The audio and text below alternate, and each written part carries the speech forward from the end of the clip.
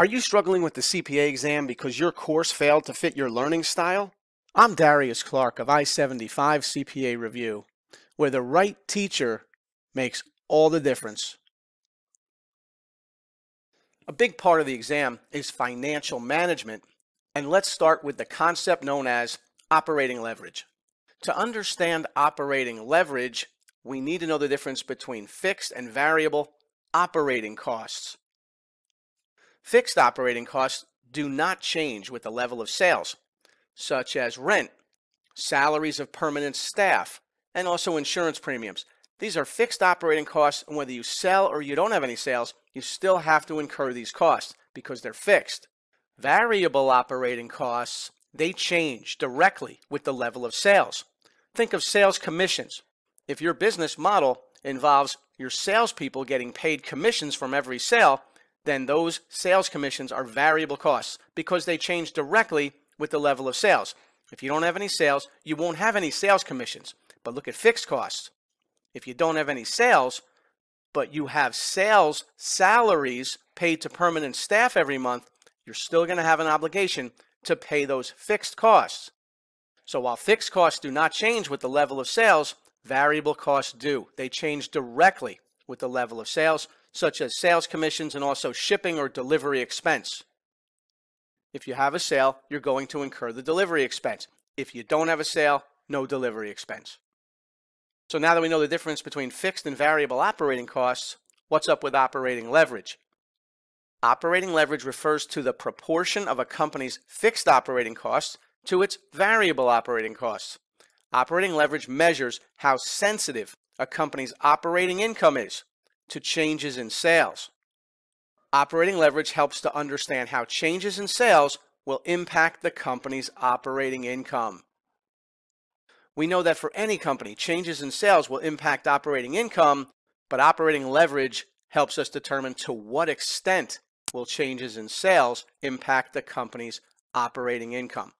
So they'll tell us on the exam that in year one, operating income was $100,000. And in year two, it was $120,000. That's an increase of 20%. Over that same period, sales unit volume went from 500,000 units to 550,000 units, an increase of 10%. So a 10% increase in unit volume led to a 20% increase in operating income. The degree of operating leverage is calculated like this. The percent change in operating income, that 20%, divided by the percent change in sales, 10%. The degree of operating leverage is 2. And a DOL of 2 means that for every 1% increase in sales unit volume, the operating income will increase by 2%. All right, let's look at a similar example. We're going to change only one number and watch how different the degree of operating leverage will be. So now we have a company with an EBIT of $100,000 again in year one, but this year, the current year, instead of being $120,000, the EBIT is $160,000. That's a 60% increase, but at the same time, sales increased from 500,000 units in year one to the same 550,000 units in year two. So the sales unit volume is the same as the previous example, but look at the impact on the operating income. The degree of operating leverage is calculated by taking the percentage change in operating income, 60%, and dividing by the percent change in sales, 10%. And now the degree of operating leverage is 6. A DOL of 6 means that for every 1% increase in sales, the operating income will increase by 6%, which is considered very high operating leverage and indicates that the company is sensitive to a change in sales. On the exam, they might give you this and ask you to calculate the degree of operating leverage. So we'll solve it the same way. The unit volume increased by 5%, 5,000 over 100,000. The EBIT, as a result of that 5% increase in unit volume, increased by 50%, going from 200,000 in year one to 300,000 in year two. So we just take the percentage change in operating income, 50%, and divide by the percentage change in sales, 5%, and we get 10 for our degree of operating leverage. Not 10%, but 10. This means that as sales go up 5% like they did, the operating income goes up 50%. That's considered very high operating leverage. The problem, though, is the reverse is also true. A reduction of just 5% in unit sales will lead to a 50% decrease in operating income.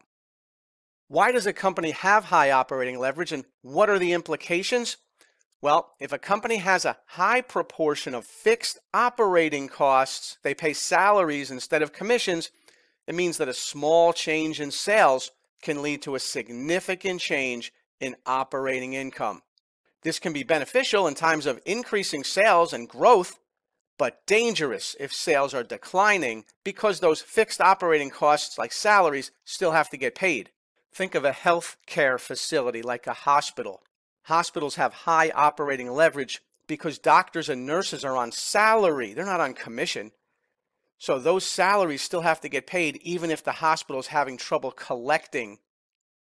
Now, low operating leverage, if a company has a higher proportion of variable operating costs, then changes in sales will have a smaller impact on operating income.